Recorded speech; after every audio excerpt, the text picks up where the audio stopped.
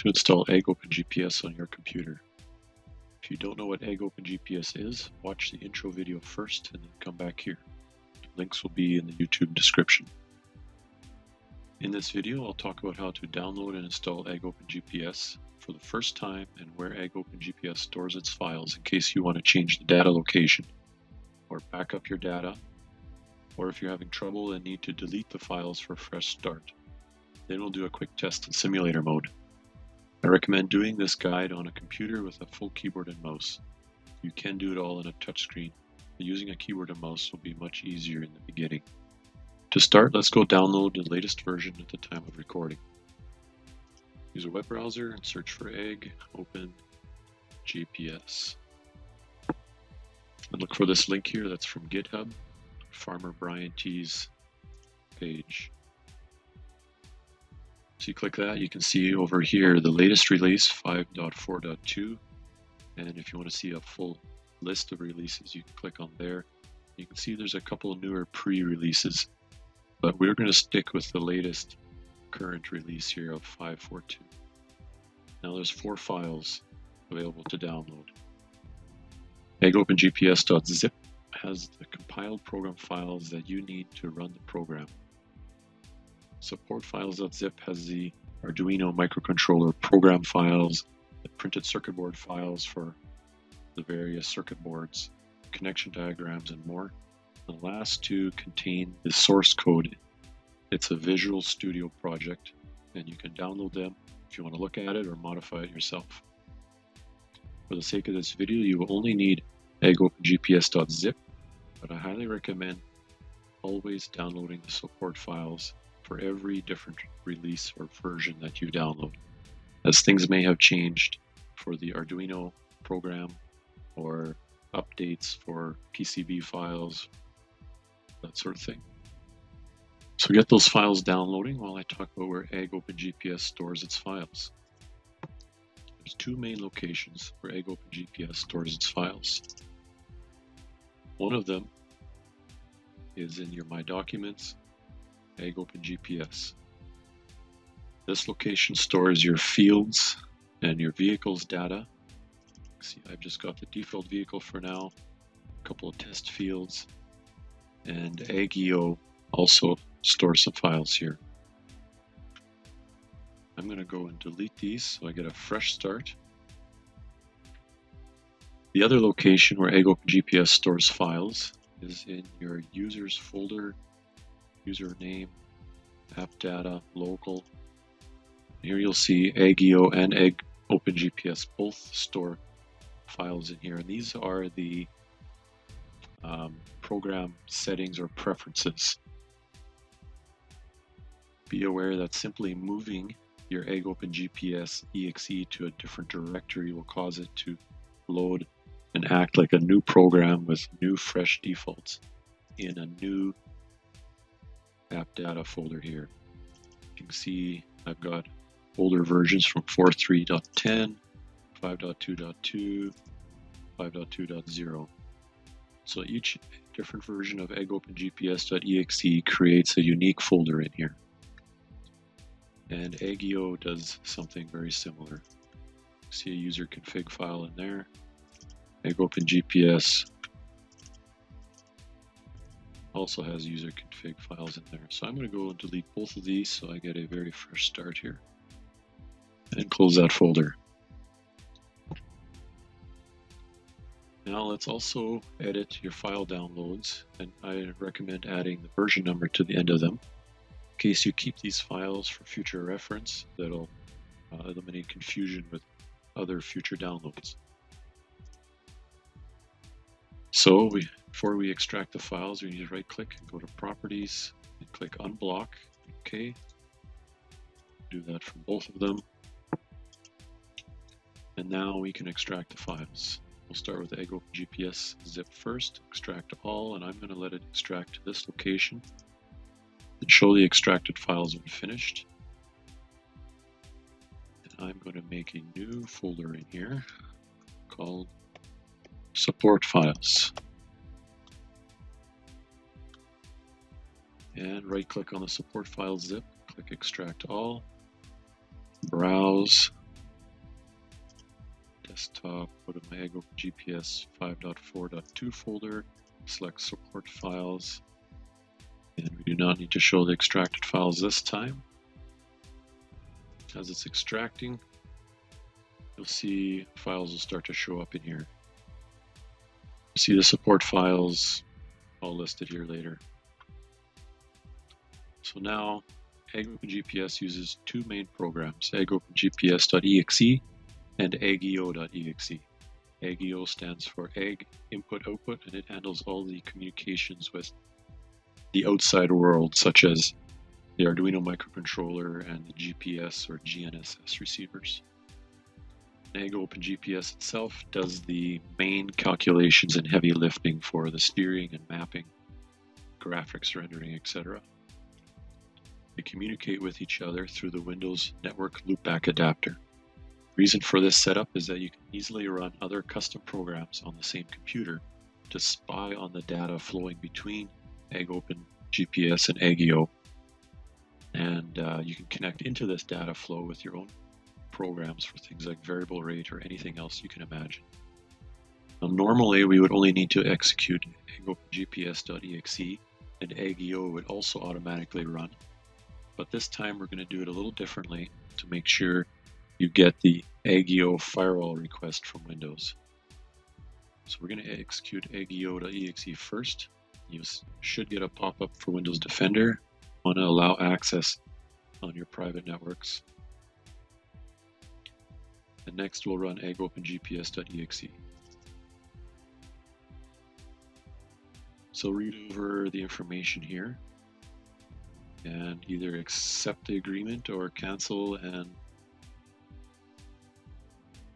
you can take that part out really. Read over the information here.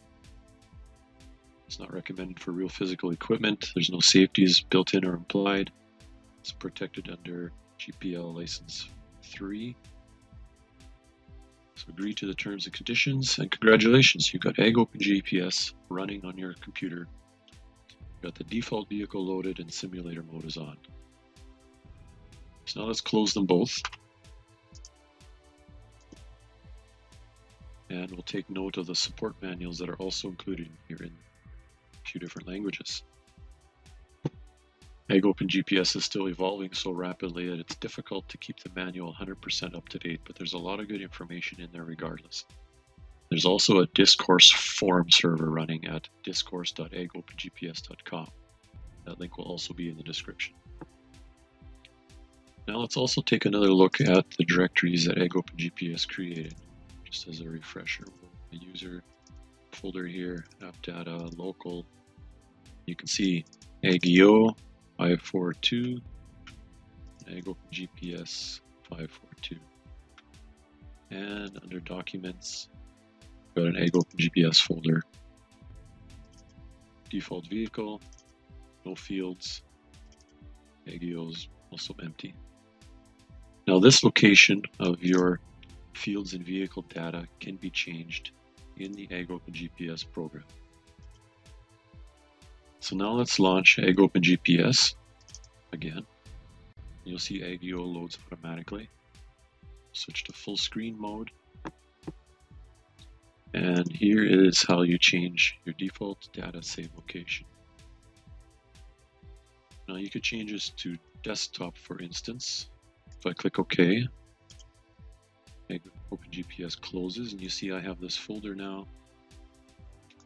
Nope, it's not showing up.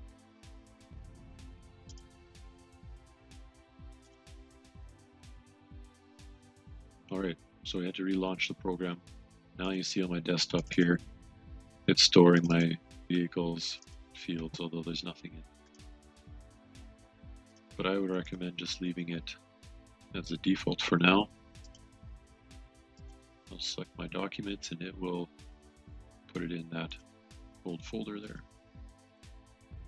There's this handy button here. If AgEO is loaded and you want to launch AgOpenGPS, just click that.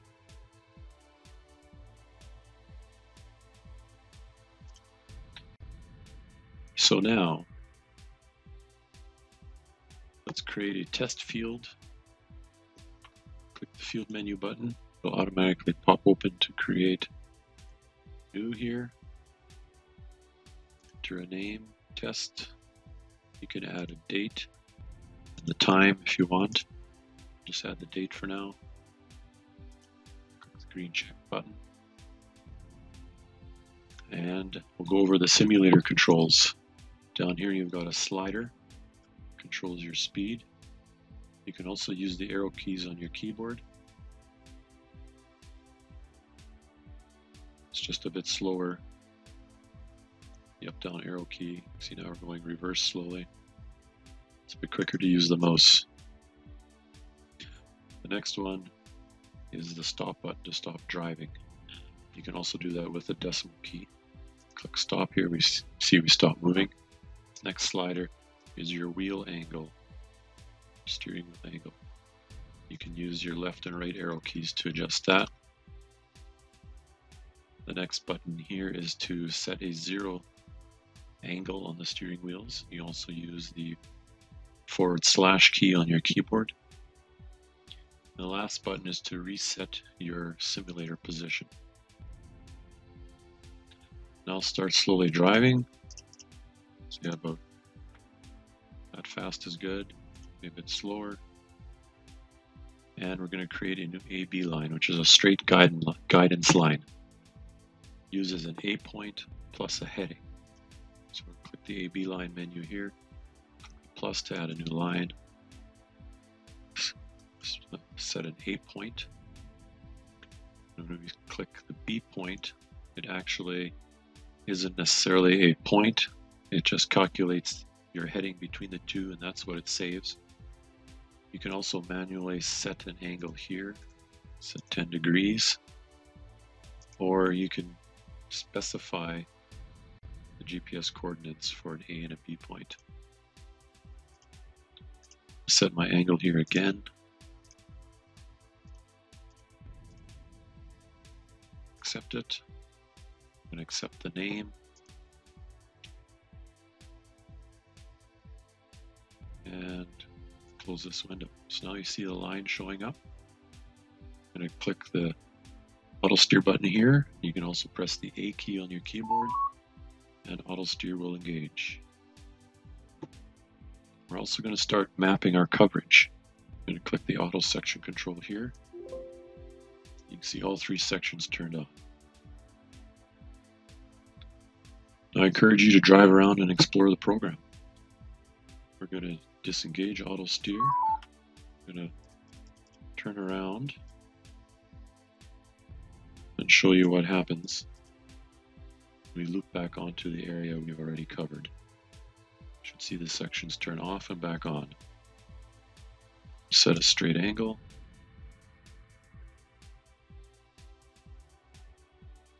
Sections turned off, turn back on, and we'll start steering again.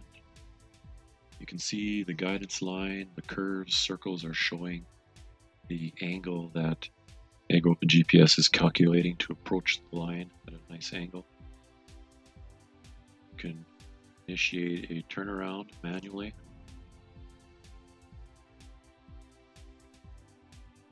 Might be going too fast for it to really keep up with such a sharp turnaround. In following videos, we will take a look at more of the various menus, buttons, and advanced functions. So click subscribe and hit the bell for notifications. Thanks for watching.